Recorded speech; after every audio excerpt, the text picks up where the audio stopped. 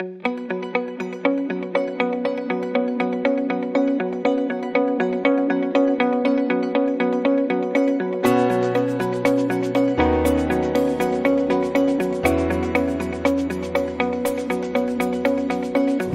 group is doing a engineering project where we're trying to mitigate the pain of carrying a 5-gallon bucket. So currently a 5-gallon bucket is kind of a pain to carry. You carry it along, it rubs against your leg, the handle, the white handle will break, and then it'll put too much pressure in one spot on your hand. So basically this is our second prototype. What we did was we cut out with a saw the bottom of this bucket to try to make the curve that we wanted to fit the side into.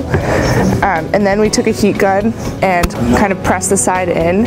And now we're trying to figure out how to connect the two edges. So what we did is we cut out a bottom plate right here and then trimmed it down.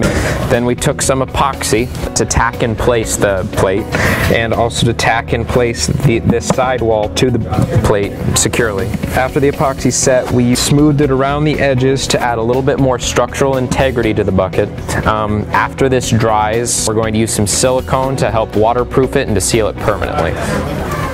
Basically, right now I'm looking through this book that's full of information about human output and control and physical work and manual materials handling. What we've been doing with the handles to the bucket is trying to iterate them a lot of times in order to get the most ergonomic fit for the most amount of people's hands possible.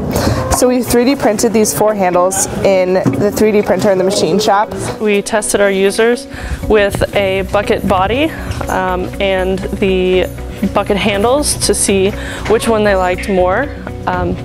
This is so that we can make a final project that users will like and that buyers would buy.